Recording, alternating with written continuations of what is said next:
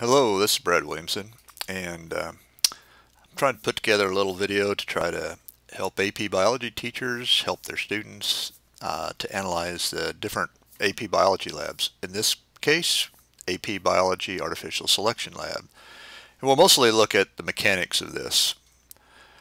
Let's do a quick review of the lab. The lab itself is to pick some organism, identify a quantitative trait to target for selection, and grow up 2 generations. In this case, we're going to use Wisconsin fast plants, and these plants are part of a population of about 100 plants.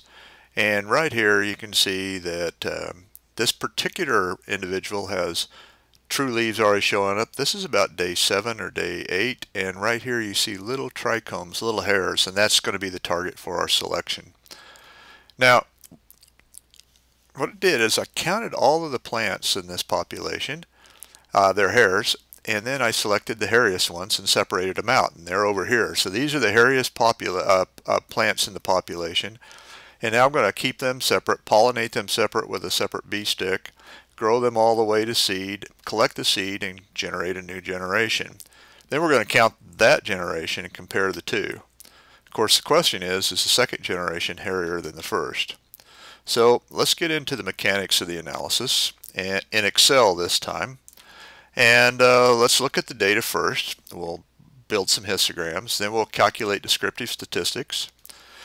Then we'll calculate a p-value using the statistical test chosen, which is this case a t-test. This would be called statistical hypothesis testing. And then we'll do a graph of the overall results. So our first step is to take a look at the data. Now we could look at it here in these tables, these 2 columns in this table, and here's the first generation and second generation trichomes for individual plants. And looking at that, it looks like on a whole the second generation is a little hairier. I mean, like for instance, here's 60 right here versus 22. But there's a better way of doing that, and that is to actually look at the distribution and the spread of the data at the same time by graphing into a type of graph called a histogram. Now I've hid some columns here that already have some boxes and labels ready to go. In this particular case, I have something called a bin array, and this bin array will give me intervals in which I'm going to count the number of individual data points that fit within that bin.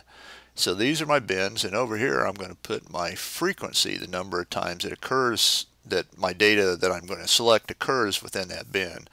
To do that, I use this spreadsheet function frequency right there, and here's the instructions. If you highlighted that, I want my data array and my bins array, and this is my data array. I'm going to use a Command Shift down arrow to select all of those first generation plants. I'm then going to come over here and select my bins array, which is this right here, highlight that. Now before I move on, I'm going to hit Command T because I'm on a Mac, and I'm going to use an absolute reference so I can go back to just specifically that array. And I don't hit an enter at this point because that'll only give me one value, but this is the frequency function is an array function. And so instead of just enter, I hit Command Shift enter, and it fills out the entire highlighted area, and it gives me the number of counts. So all of the ones between 5 and 0, that's 14 of them, between 10 and 5, 24, and so on. So that's first generation. And the second generation, because I used an absolute reference to this array, I can figure out by just dragging this over like this, and that is pretty quick. So now I have the 2 groups of numbers, and you remember there was a 60, so there it is right there. There's 3 of them actually between 56 and 60. Now I'm going to graph these so they're highlighted, so I'm just going to come up to chart and pick column graph, and I've got that real fast. I'm going to get rid of this legend right here, pull this a little larger so you can see it. I'll just put it right over the top of these bins. Excuse me, I'll put it right here. All right. Now I'm going to right click, click one of these data points, and then I'm going to right click and say Format Data Series, and I'm going to change this to 10%. This is under Options, and that'll make my bars wider. And I don't like the x-axis. It's just giving me the it's not telling me what those bins are. So to do that, I'm going to select data and with a right click, and I'm going to copy, I'm going to create my category X labels, and I'm going to do that like this. Just come right here and highlight down, and boom, it's my intervals and my bins are described. Now to put title on there, I can go to chart layout, I can label my axes and stuff, and I'll do that. But right now this gives me a view of my data. Here's the first generation in blue, and here's the second generation in red, and it looks like that there's been a shift in the populations. Now since these are two different samples, first generation, second generation, these differences could have occurred by chance, and just by random selection we got a group in the second generation that was on average hairier. But that's something we'll look at here in the future. But right now, that's a pretty good change.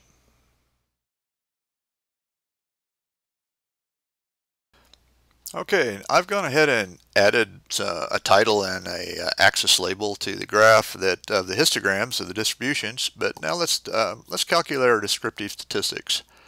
Well, one thing we need to know is the size of our sample, and we can do that with spreadsheet function count equals count.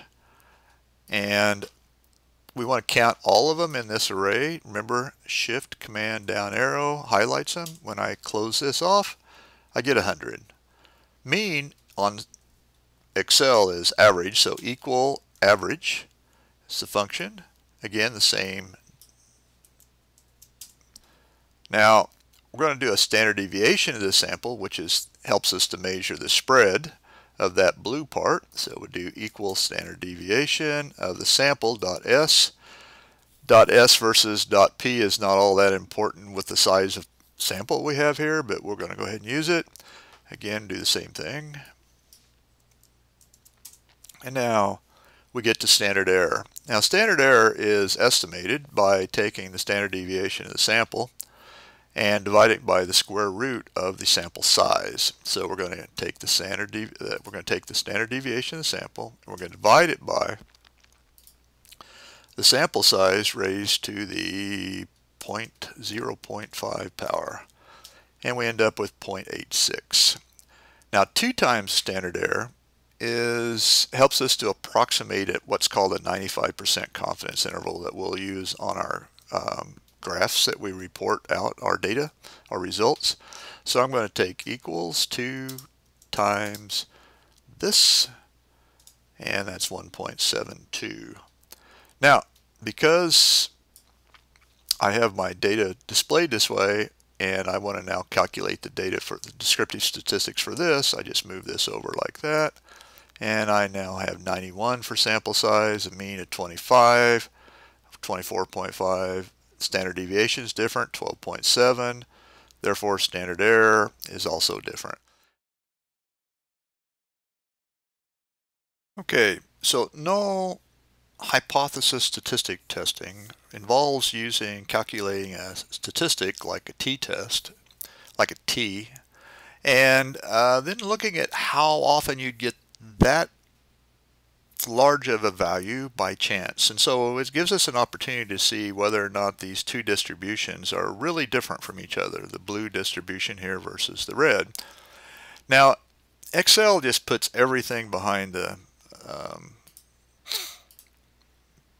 screen, underneath the surface, and so this is not very intuitive. It's just kind of a plug and play. So in this case, the t-test p-value is calculated by going to the function equals t-test, not t-distribution, but t-test. Do your array 1, array 2. So we're going to do, this is our array 1, comma, this is our array 2. And now the question is, how many tails? Well, the distribution in this case kind of looks somewhat like a normal distribution, like a bell-shaped curve, and so it has tails on both sides. And we're looking for, if our hypothesis, our null hypothesis, is that they're the same, that these two distributions are the same or there's no difference, then we need to use two tails. Because there may be, we could have gone the other direction. We went this way if the null hypothesis is true, but if the null hypothesis is true, we could have gone just as equally the other way. So let's go ahead and put two tails here. And finally, the type has to do with whether or not these have equal variance, like equal standard deviations or not, or whether we're doing paired, which is another kind of t-test. In this case, we're going to do 3. You can, because they don't have the same standard deviation on the distributions, and we're not doing pair. You'd have to look up the instructions right here to find that.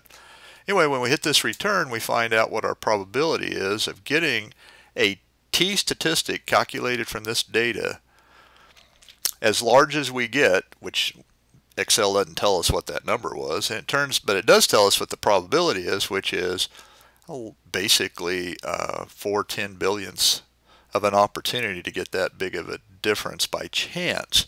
So we're going to reject the null hypothesis because that's not very likely, and basically make the argument, use this evidence as argument that the second generation is different from the first.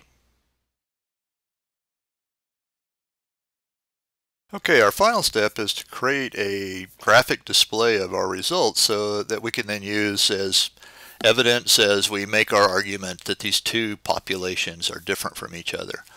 And what we're going to do is we're going to graph the means, because that is a descriptive statistic that kind of captures the central difference between these two. And we're going to again go up to chart, and we'll go ahead and use a bar graph this time. And we get that real fast. And again, I want to get rid of this, and it just says group 1 and group 2 data. We want that to say first gen and second gen, so like we did before, let's go down and select data, category X labels, and nice thing about this, because the way it works, we can just use those labels right there, first gen and second gen, and we have that. Over here, we want to call this, we want to put some kind of title on this, so we'll call this mean trichome, and we can put first and second generation. Not a very good title, but it'll do for now. And we'll also put in our axis label, which in this case is trichome number. Oops. And we now have our bar graph, but there's something missing. We could put our uncertainty in here with the standard error bars. And so to do that, I'm going to right click on the data, format the data series, and come over here to error bars, select both, caps, and I'm going to come down to custom, specify values, because right now it just defaults out to these things. And what we're going to do our specified positive error bar is we're going to come over here to this row right here, which is it's going to be +2 standard errors, and we're going to do the -2 standard errors same way, and we end up with error bars. You can see that they're different sizes, and this allows us to then make our argument with, put this into our report. Now, you may not like this particular bar graph, so you can actually switch this to, say, a line graph. And by doing a line graph, you end up with maybe a more appropriate graph, actually. So that wraps up the analysis part of the artificial selection experiment in AP Biology. Hope that gets you started.